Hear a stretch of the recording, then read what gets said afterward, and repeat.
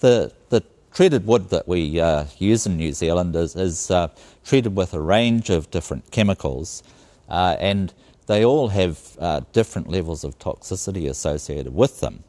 So it's important that people keep that in mind when they're handling the wood, using it, or when it's in place in the finished product. The different types of chemicals that are used for treating wood all vary in their toxicity to people and their environmental hazards and so on. And so you need to bear that in mind when choosing which types of treated timber to use, and where you're going to use them and how you're going to use them. Yes, the different types of treated timber that we use include copper chrome arsenic treated wood, which is commonly known as CCA. That uses all three of the chemical metals there, copper, chromium and arsenic, all have particular hazards associated with them. Chromium and arsenic are human carcinogens in small amounts. Copper is mainly of concern as a marine pollutant. We also have other copper-based preservatives, such as the copper azoles, and then there are organic preservatives, again the azoles and that group of compounds.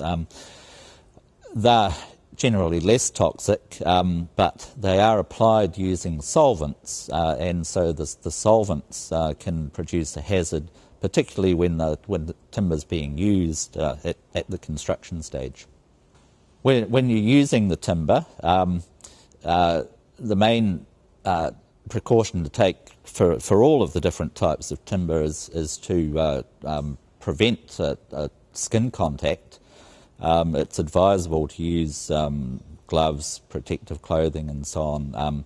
If you've got, if you're involved in a lot of handling of the timber, the dust that's produced when it's being cut and so on, that can be a risk.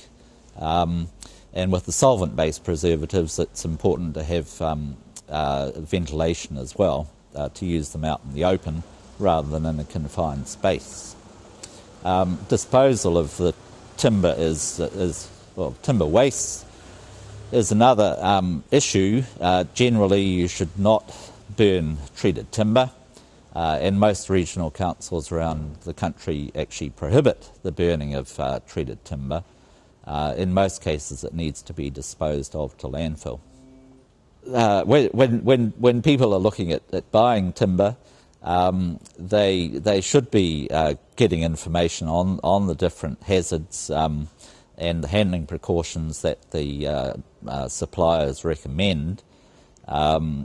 Most retailers do have that information available for you. You just have to ask for it.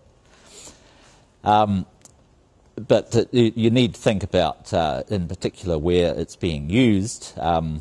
So timber that's going to be used in or near a marine environment, it would be preferable not to use copper-based wood.